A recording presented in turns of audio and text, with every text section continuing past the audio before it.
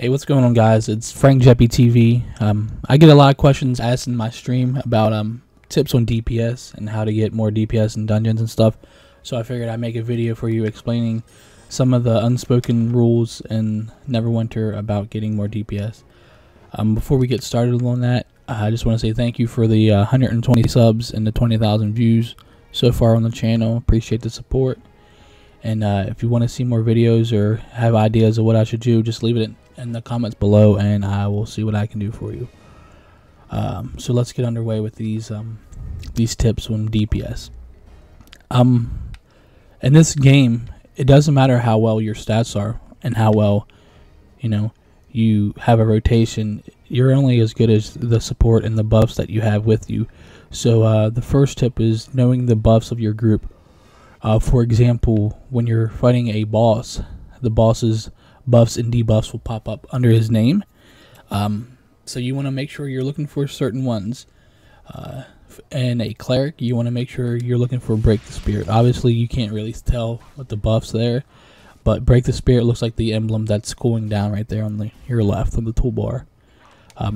That's one of the biggest ones for the cleric, especially if you're an AA cleric. Again, you just want to make sure that your buffs are online, so you're doing as much DPS as possible. You're hitting your big moves when all your buffs and debuffs for your group are out there. Another one is Prophecy of Doom. That's another one for the cleric, usually a Dio cleric. There's other ones out there. There's Into the Fray. There's Long Strider Shot for the GF, and the Long Strider Shot for the HR, and there's Hollow Ground for another cleric one, and there's Pillar of Power for the Scourge, things like that. You just want to get in the habit of watching the buffs and watching when is the best time to hit your big move and all that good stuff. Another one for the cleric is the passive, Terrifying Insight. So when you're running a dungeon with two clerics, try to stay closer to the Dio cleric, because the Dio cleric's insight is a passive which has a range on it. I'll go ahead and show you the range here in a second. 120. So anyone between 120, it will get you the 20% increase in damage. So if you're outside of that, you're missing 20%. So if you're a range attack, please know where your DO cleric is at, and please know where your other AA cleric's at, because them casting AA on you and your companion is very vital to doing damage in this game. AA is still a thing, even though it's been nerfed last month. It's still a thing. So as you see, I keep hitting these encounters, and you see the buffs stacking up and stacking up and stacking up. Unfortunately on the PC, or unfortunately on the console, the buffs only stack so much until you start seeing dots. So there's still buffs out there. It's just you want to know what they look like on your toolbar up top where your boss's health is. We're going to switch characters and we're going to talk about some other stuff on my main here. I just wanted to show you some of the buffs that are associated with the cleric, so you guys know what to look for. This, like I said, this is probably the biggest part of doing damage, is knowing your buffs and knowing when to go off. Because you can have a solid rotation and great stats, but if you're not hitting your powers along with the cleric or the GF or the Pally has a nice one now, the Aura of Courage. So if you're running with the Pally and not a GF, make sure you have the hit point boon on. The hit point boon will increase your damage if the Pally is using Aura of Courage. Just send him a message, ask him if he's using the passive Aura of Courage, and if he is, slide on your hit point boon. You'll do more damage. I don't know the actual equation to figure out if you're gonna do more damage for, say, switching out a hit point boon for a defense boon if you're a great weapon fighter or not. But I can get you that equation. I can put it down in the comment section for you guys, so you guys can figure it out for yourself if you are going to do more damage from switching from one or another. So I'll get you that equation, and you guys can do the math for yourself. As we switch and loading, we're going to talk about your companion. For most people in the game, they want to gear up their main and not worry about their companion. But how your companion works is you get a % of your companion stats.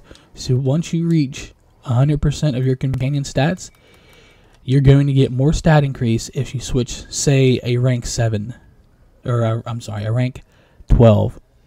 That's giving you 700 power.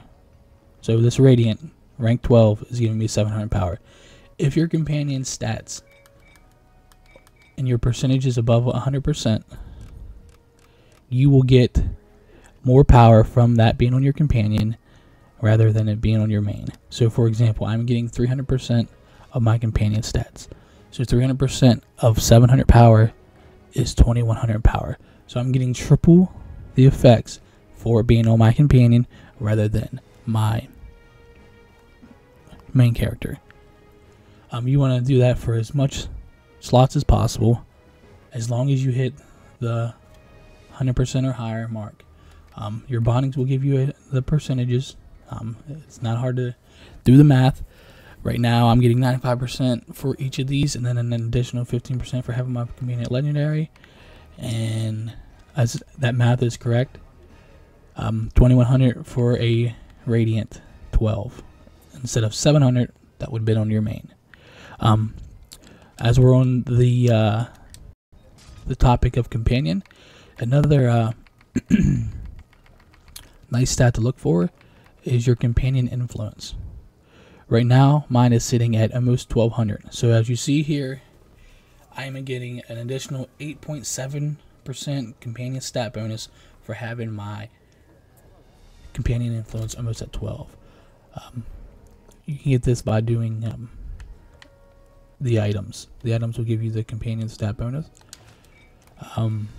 As you see here on my sword knot here, under manage artifact powers, I have the companion influence here at 396. That will you will unlock that with your cubes of augmentation. So as you unlock them, you have to use cubes to get the stats up. It's not guaranteed that it's going to go up. It's a chance. So right now mine's at 396 out of 400. So I'm not going to waste a bunch of cubes trying to get 4 more points in it. So step 1, know your buffs for your group. Step 2, your companion gear. I talked about this a lot in the video I made a month and a half ago about the importance of bondings. We went through and did my stats for rank 8, and we went through and did my stats for bonding rank 12s, and we showed the difference. The item level in this game has changed, and there's other ways to go about getting item level than putting the best gear on your main and working on your main first. So step 2 would probably be your companion. Getting your companion and knowing what your companion influence is at. As you see, that's 8.9% more. So it's almost 10% more. While we're on the fact of companions, you see this blue circle that's underneath my feet when I'm in combat. That's called your combat advantage. You get it when you're on one side of the enemy and your group's on the other side, or one of your group is on the other side, and initiate combat advantage. This is another stat that's on your toolbar here, or on your stat list under combat advantage. Mine is at 1600, which means I'm getting 9.4% more damage while in combat advantage. There's a boon associated with this too, so it's not on here. But however, so I'm getting this plus a 10% from the boon, which is not on there.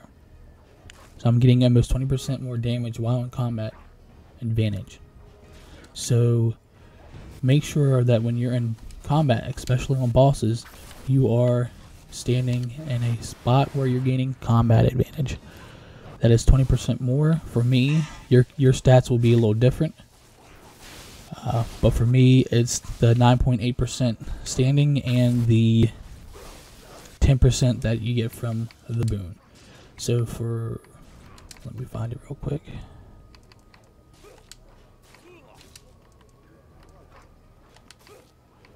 Underdark.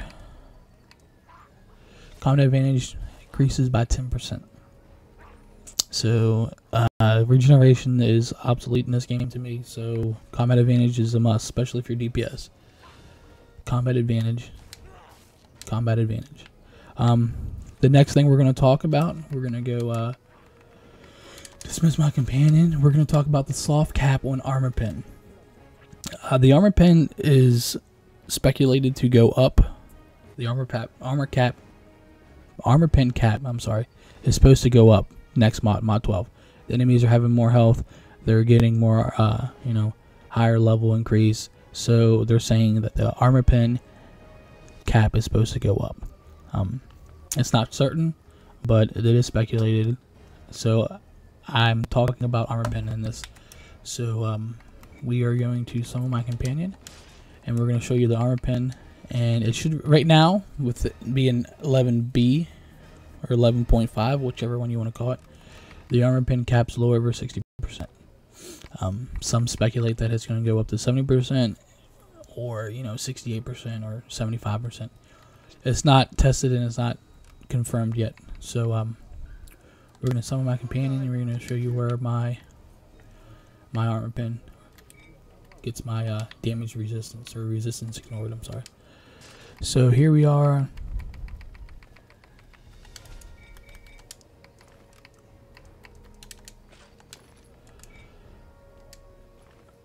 We're going to show you right now as it sits.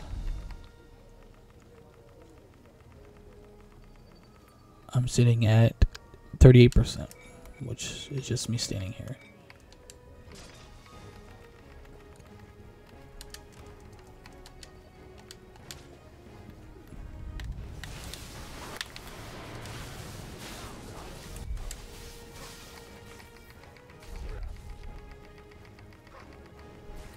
I'm at 65% resistance ignored. That's where I want to sit right now. Like I said, I'd see it going up in the near future, but for right now, you want to hit this soft cap at around a little over 60%. Mine's a little higher. I'm not going to mess with it right now because of the looming armor pen increase. So that's that. Next on the list is your build. You want to make sure that you have a correct build. I know a lot of builds out there are different, but you want to find a consistent build for what you're trying to stack in your stats and your armor pen and your crit and your power and all that good stuff. Because each build out there is a little different. Like for example, my build here, I don't have as much crit chance here. Some people put this max, some people don't. To me, my crit chance, sometimes it spikes over 102%, and I don't have, there's no point. I could probably re-roll my stats here and put this over here, or put it somewhere else. But it's 1%. I can manipulate my my crit and put more power on my main and keep this here. I could take these 2 points here and put them here for the 3% and take off some Azures on my main and put them with power enchantments. Again, it's once you hit this level, once you hit end game, it's all about getting the most out of your stats. It's about getting the most bang for your buck.